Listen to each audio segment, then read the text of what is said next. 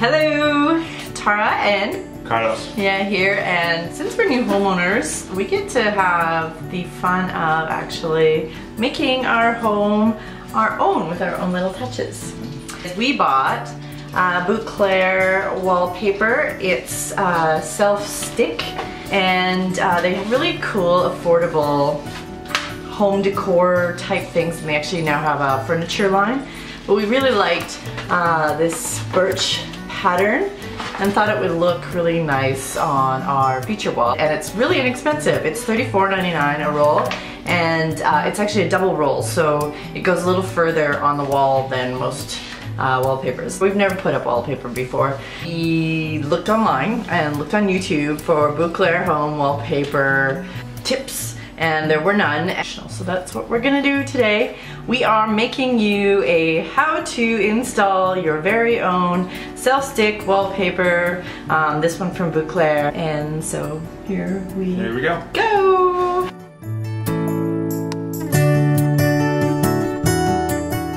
Here's a snap of everything that you'll need for this project. I will list it in detail in the comments and description below. So first you start off measuring the length of the wall. Once you get it fully measured to the ground, then you lock the measuring tape in place and lay it on the ground. Then you can roll out your wallpaper to the length of the measuring tape and give a little bit extra, maybe like 5 to 10 centimeters on each side. And then you cut. Make sure once again that you give 5 to 10 centimeters on each side so that you can line up properly. Then you start to line up each individual strip against the other one, leaving a little bit of slack each time. Then you roll up each sheet into a tight roll with the print on the inside and secure the roll with a clip so that it stays in place. So it turns out that we needed actually a third roll, and we'd only need one more strip out of the third roll. So we're in a conundrum as to whether we go back to the store or abandon ship. What do you think, Carlos? I think we're going back to the store. I think one of us is going back to the store. One of us is going back to the store.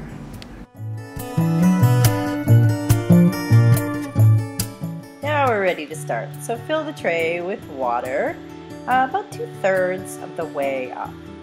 And insert your rolled up pre-pasted wallpaper in and roll it around. Wait for about 30 seconds, get it good and sopping wet.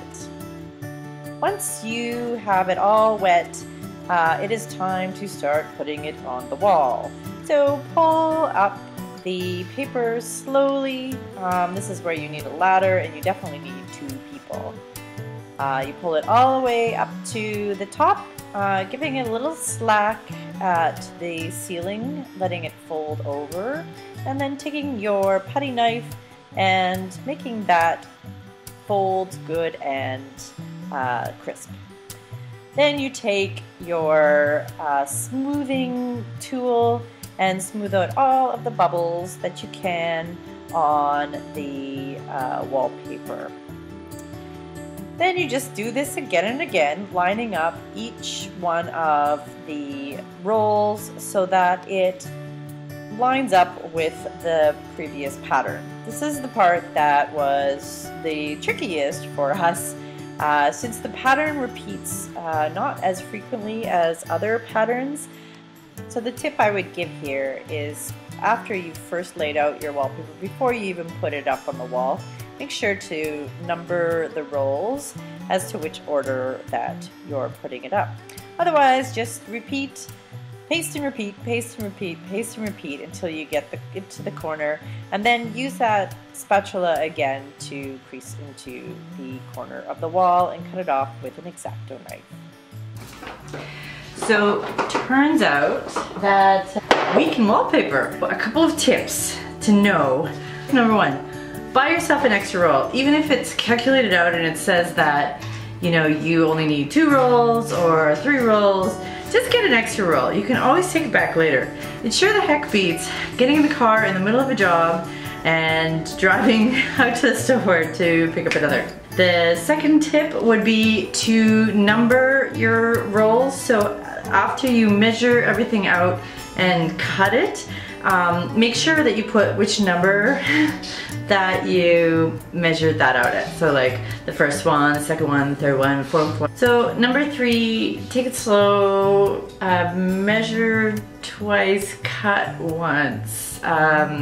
It's definitely a 2-person job, and we found out that we couldn't even have one person taping and then the other person doing, because you need lots of hands involved with this and getting everything lined up.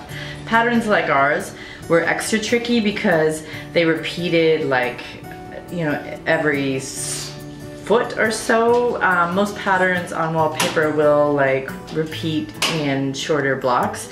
So lining things up may not be as big of a problem, but with the birch trees, the pattern repeated at a long interval. So we wasted a lot of paper at the end of the day, and lining up turned out to be a really important thing for us. It would be also good to have a little bit of extra paste around, because pre-pasted paper sometimes can get unpasted at different points.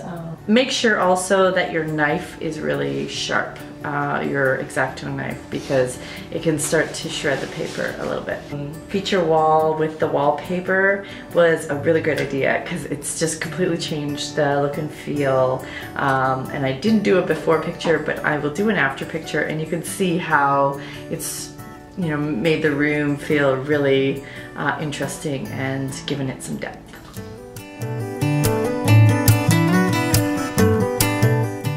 Thank you so much for watching us wallpaper our wall. I hope that this gave some great hints and tips for people that are thinking of doing the same. Bouclair Home is found at bouclair.com, and I am a big fan of their prices and style. So until next week, talk to you soon.